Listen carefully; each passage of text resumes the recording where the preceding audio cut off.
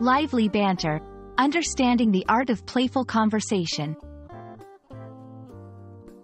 Hello, everyone. Today, we're diving into a fascinating aspect of the English language: lively banter.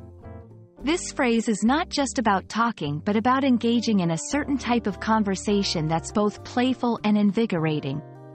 Let's explore what makes banter lively, and how you can use it effectively in your English conversations. Lively banter refers to light, playful, and often humorous conversation where people exchange remarks in a good-natured, teasing way.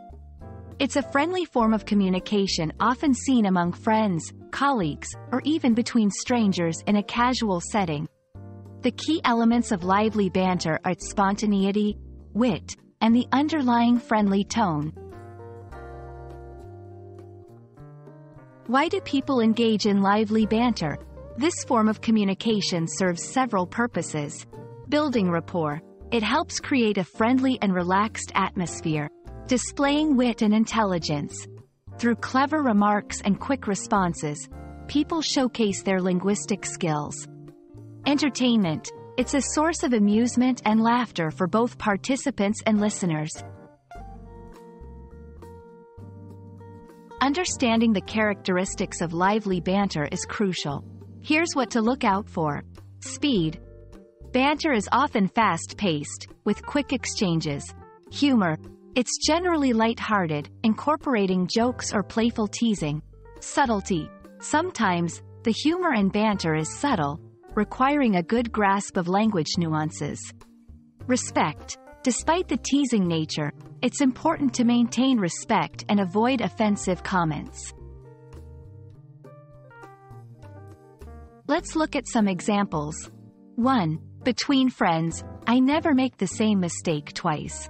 So you find new ones each time, huh? 2. In the workplace, can you give me a hand with this? Sure, but I'll need it back by tomorrow.